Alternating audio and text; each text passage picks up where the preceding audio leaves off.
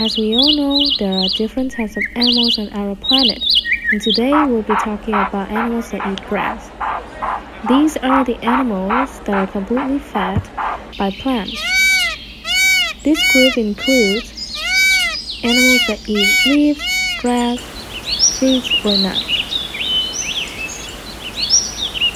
There are some animals that eat grass, and we have to know that are usually elephants, cows, horses, sheep, goats, wildebeest, giraffe, rhino, hippo. Elephants is the biggest animal that eat grass. They use their trunk to grab food and put it in their mouth.